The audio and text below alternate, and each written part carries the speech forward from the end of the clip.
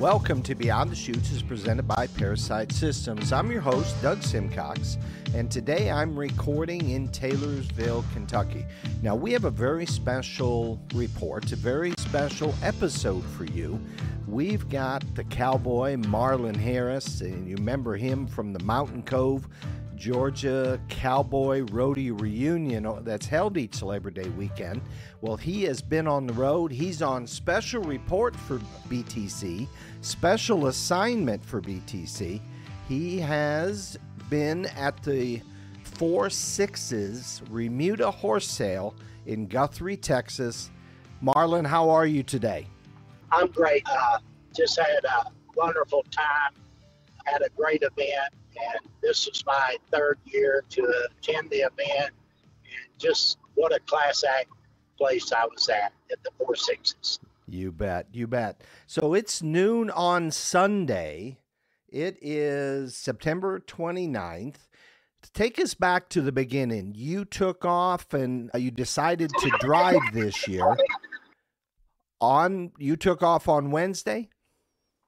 Yeah, I got me a rental car on Wednesday, and it was a little warm there in Georgia, and I just had a little time on my hands, and I said, I need to go on out there to the sale. It's my third year. I just didn't want to miss it. It means a lot to me to get to go out there and see some friends and some great horses. And so I left Wednesday, and I got out there outside of Abilene on Thursday afternoon and got up real early.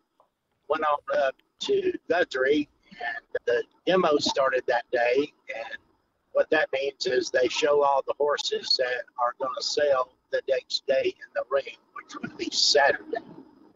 So what does demo day look like for our listeners, Marlon? What each horse that's up for sale is shown, and what are some of the different events or different disciplines that these horses are trained for? Well, what happened on Friday morning, about 10 o'clock, they bring all the horses out, and they usually start with the reiners, the cutters, and they cut some cattle, they rope some cows, freelance like you're ranching, like you've just roped a cow in the pasture and dragged it up to the fire, that type thing. They may run a reining pattern with him, just different things like that. And then they'll do 50, 60. I think there was a total of 156 horses, and I think there was 5 scratches. So we got to see 150 horses work. So right after they did that, then they load the cattle and they team rope on them and head and heel on them and let you see it all in the demo there.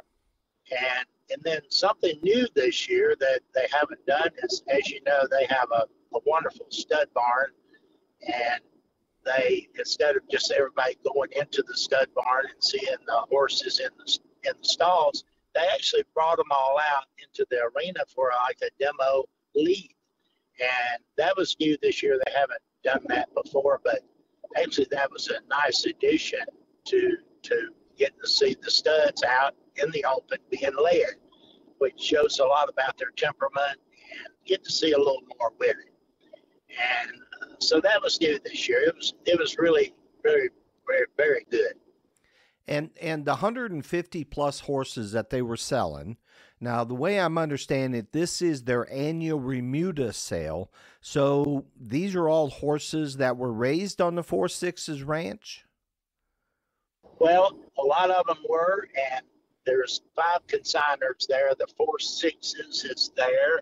The Pitchfork, which is right next door, the Bates Landing Cattle Company, and also Wagon Wheel and King Ranch, all consigned horses to this sale.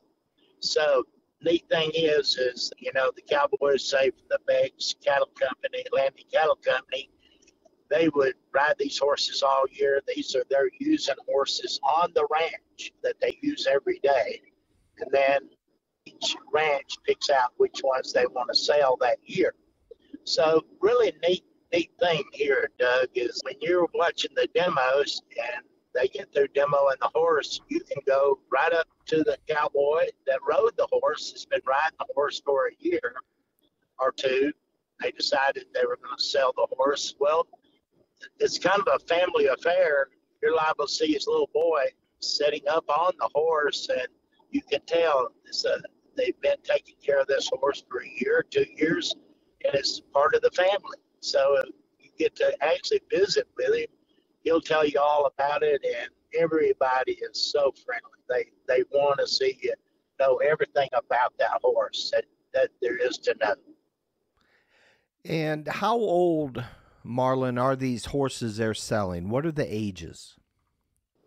Well, out of all the horses there was only one 20-year-old horse that was there, and he still brought nearly 15,000.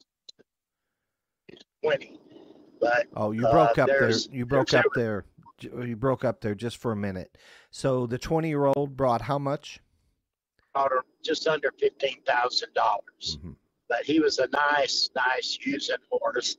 And then they'll have some fillies. They'll have some young horses that will be potentially studs, little stallion horses, yearlings that could be used as a stallion later on. Then they go up from 2 years old, and then you'll have some really nice 5 and 6 year old geldings. And then they go on up to 10 and 12 years old. But that's usually the deal. And a lot of the mares are bred already. It becomes they're bred, and a lot of them, one mare sold, and she had, I think, like when they sold her, they gave away 20 straws of semen that went with her. Mm-hmm. Now, it's a variety of horses, and as I was telling my wife, a lot of these horses you see on Yellowstone, the show, Taylor Sheridan furnishes all his own horses for the show. He doesn't bring in any outside horses. They're all his horses. So the one horse that was the top seller had been rode on Yellowstone last season, and he was the top seller of the group. I think he was around 6 or 7 years old, brought $120,000. Holy cow. And a stud horse? No, he's a gelding. Gelding. Okay. 120,000. And a using horse, a reining horse, cutting horse. What do you think? I think this horse could probably do a little bit of everything. I know he can head and heel. He can cut a little, run a reining pattern. You can catch a cow in the middle of the field and drag it to the fire. This was just a really, really nice horse. And I was sitting kind of semi-near the family that bought it. And it got, I mean, once they got to 100,000, it was still a bidding war all the way to 120 grand from a gentleman that was up in the stands behind me. Now, you have to remember also they have the internet, and all the horses are online there. You can bid online. So you're not only at the sale, but you can be at your office or home bidding on the horses. So tell us a little bit what you know about this the 4-6s ranch, Marlon.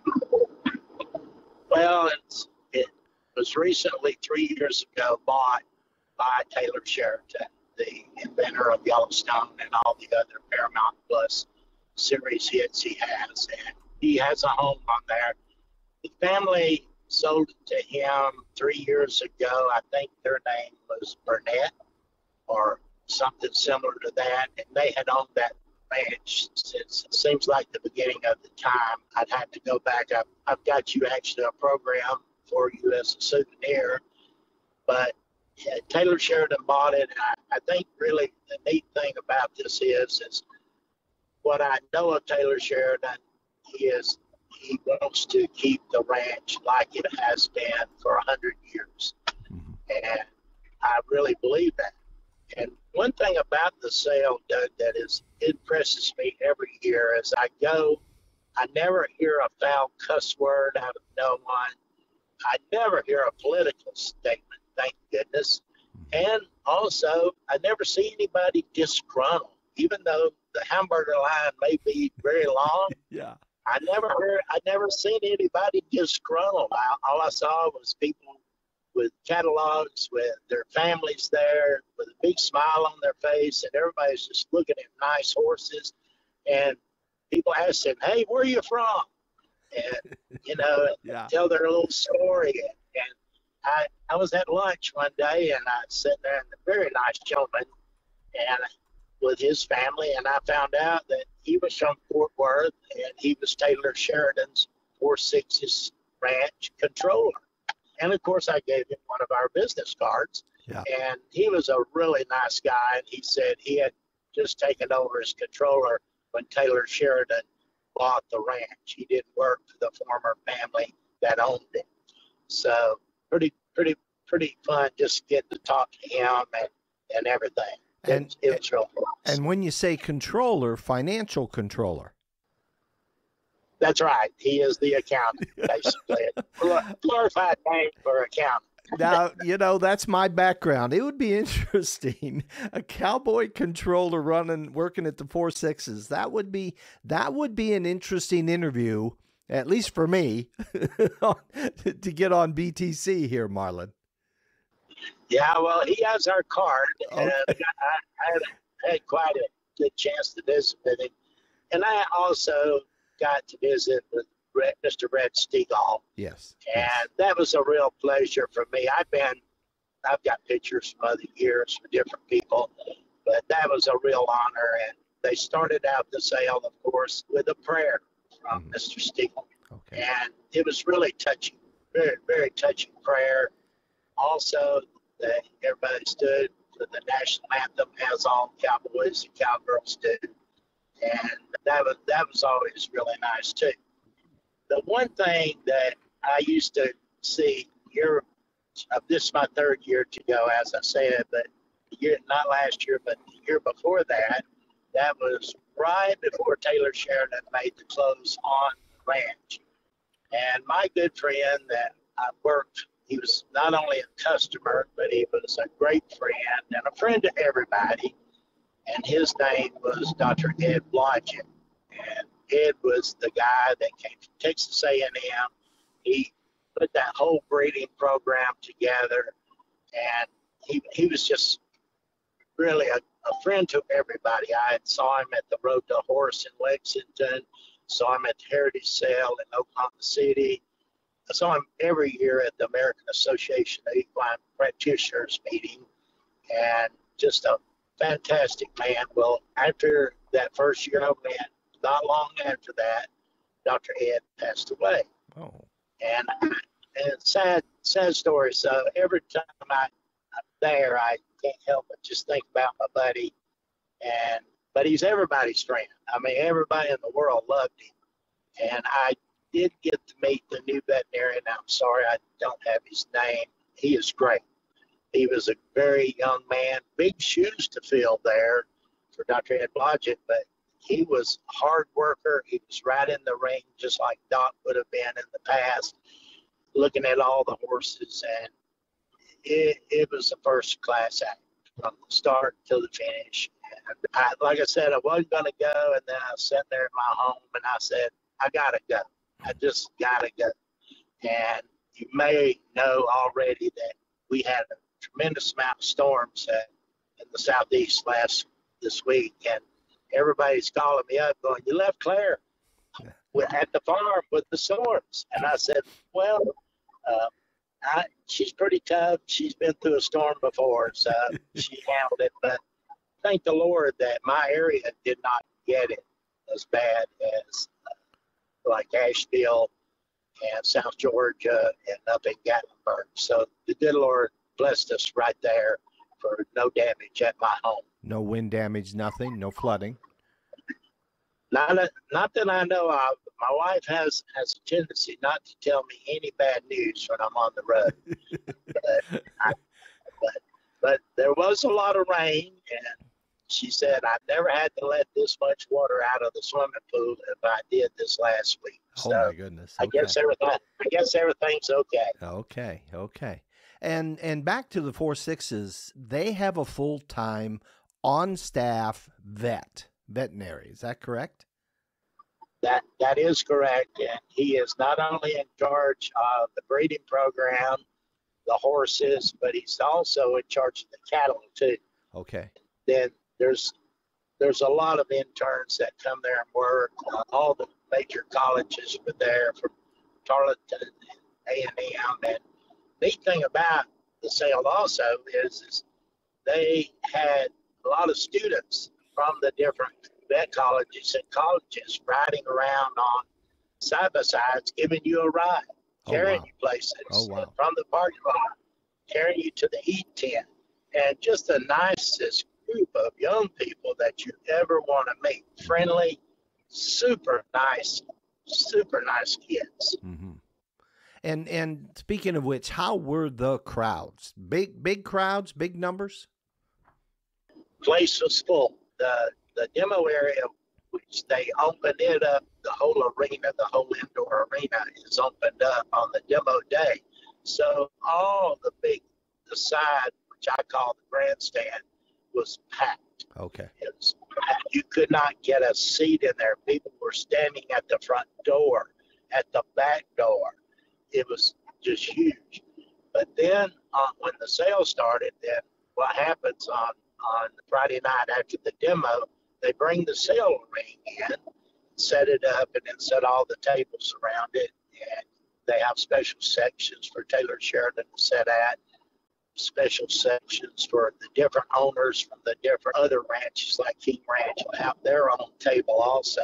So it's really a very nice deal. But the great thing about it is okay, they did the demo on Friday, so they have a big screen TV over the auctioneer. Well, they don't ride them into the sale ring; they lead them. And maybe the cowboy's been riding him a year or so, and he leads him in, or his little boy, or somebody. And that's when the auction bidding starts from the auctioneer. But you can look at the top at the screen and see the horse demoing from the day before or the weeks before. And that really adds to it right there, to be able to see him while he's in the ring and him standing there and watching him work the weeks before. Oh, wow. Okay. Very, very nice. Very, very nice. And when did the sale start on? Well, first off, what went on Friday night? Was there a party or anything, Marlon? Yes, it's great. They had, I believe it was Nutrina, were the feed sponsor there, even though Purina and some of the other companies are there. But I believe Nutrina sponsored the party that night and the dinner. So on Friday night, about 6 o'clock, they threw out a spread of food like you could not believe, and it was free to everybody. And I believe that was sponsored by Nutrina. And they had a band, a real famous guy played. I'm not much on knowing who famous country western stars are. Somebody famous was playing. And great food, dancing, partying, having a great time, but everything under really good control. And just a class act, and everybody having a good time visiting, eating some great food and dancing, and just really a top-notch event. Okay. And everybody goes home or wherever they're staying, and then the sale started at 10:30 the next morning when they kicked it all off, and it went until about 4 o'clock. Till about 4 o'clock. Okay. And where did you stay Friday night? How far away did you have to stay? Well, that's an interesting question. There's not a lot of places to stay. Give you a little bit of history. The first 2 years I went there, I stayed up in Paducah, which is 30 miles away, and I stayed at the Hunter's Lodge. Well, the Hunter's Lodge has been converted, was a funeral parlor, and was converted into a hotel. Well, I stayed there last year and everything, and the last 2 years, and that's where a lot of people stay. A little weird, of course, but this year I couldn't get a room there, and I stayed 30 miles down the road in a little town of Apperson or somewhere in a nice room. Well, I don't know if it's a nice room. It wasn't the Hampton Inn, but you got to understand this is West Texas. It was comfortable and clean, and the people who owned it were very nice. Okay. And the sale then kicked off Saturday morning, and what were some of the averages of prices you were seeing coming through? Did it matter again if they're a general using horse, or this is a reiner, or this is a cutting horse, or whatever? Well, the horses I like, of course, are the 6-year-old geldings, and they usually are the same price as they were last year, which is on an average of $30,000. $30,000. Of course, okay. Yeah. Of course, that would be the ones I picked for Claire and I as a barrel horse or head and heeling horse, and they were around 6 years old, and I think they averaged about 30,000. Uh-huh. Then there was the 4-year-olds that came, and some actually coming 3-year-olds that they averaged about 20,000 every one, and they were nice horses. But next year at that time, those horses will be probably in the 30 to 35 to 40 range. Mm-hmm. And if they got a little color to them, like Palomino, you can count on paying about 45. Really, that much of a difference because they're Palominos?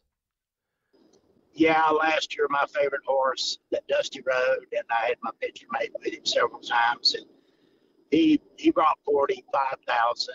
And I asked the guy that rode him in the sale and trained him and rode him, and I asked him, I said, "Where do you hear Old Yellow at?" He said he went down to San Angelo somewhere. Said they ain't brought him back, so he must be doing pretty good.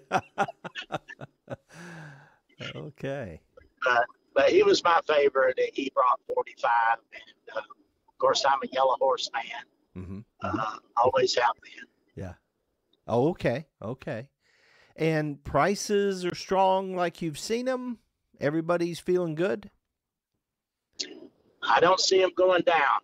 I will tell you, I don't know if it was the show Yellowstone that helped bring these prices up, but they're sure not going down. I talked to a lot of people there that brokered a lot of horses, and they don't see it changing for several years. And they were all very happy about it. Yeah. And, I'm not for sure I am, because I'm probably going to have to buy a horse and sell my boat, but that's life. Yeah. You know? Yeah.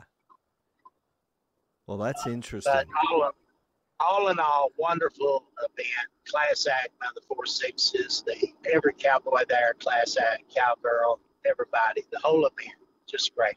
Okay. And did you get to talk to Taylor Sheridan? No, I did. I kind of, last year he had his wife there and his son, and I tried to I know everybody in the world's wanting to get their picture made with him, and I'm kind of respectful kind of guy of his privacy. Mm-hmm. Mm-hmm. I just didn't really want to do that, even though, but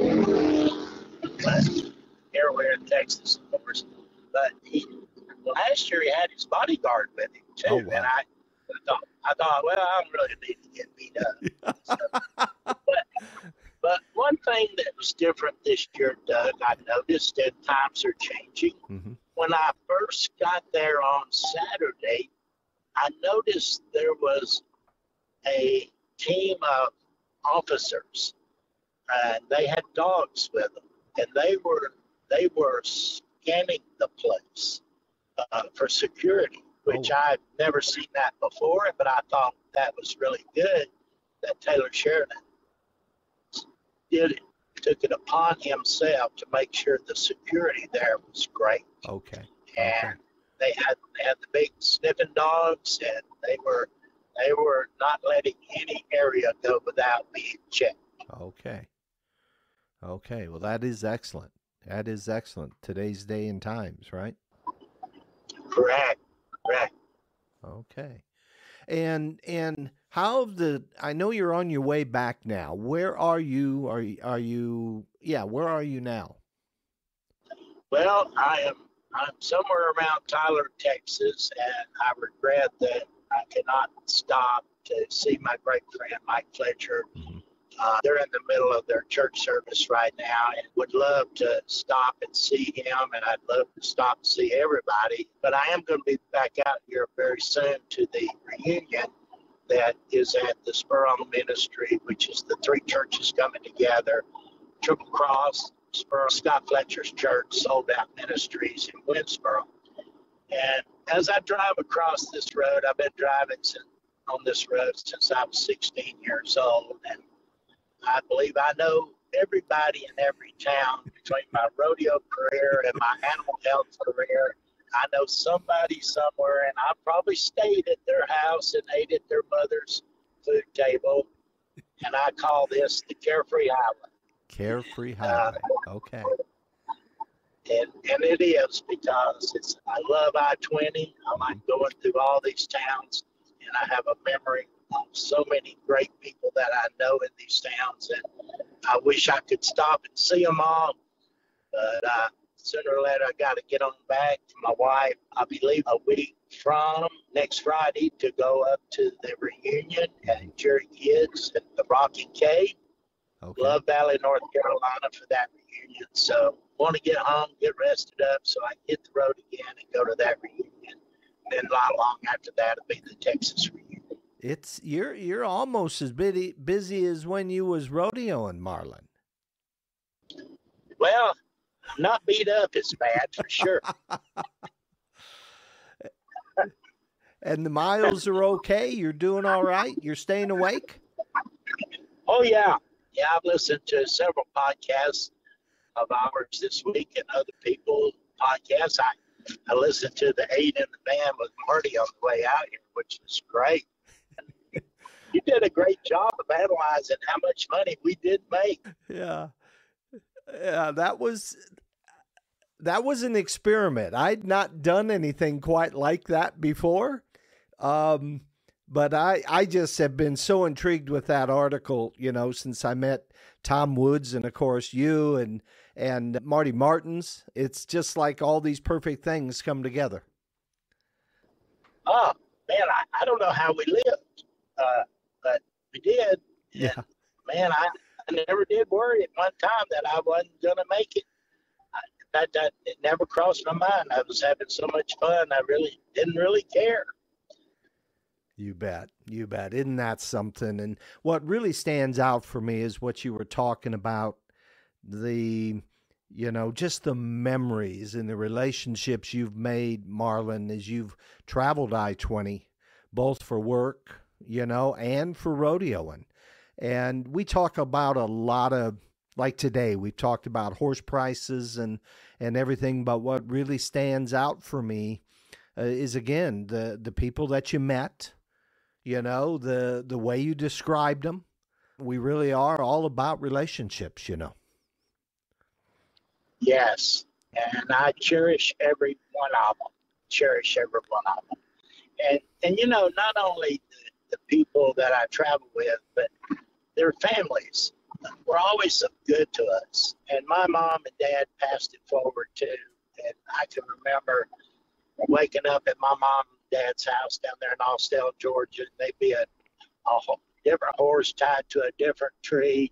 They'd be horse trailers all over the place, cowboys sleeping all over the bed, all over the floors, and my mom steadily cooking and trying to feed everybody and wash all their clothes. And that's the exact example of what went on wherever we went.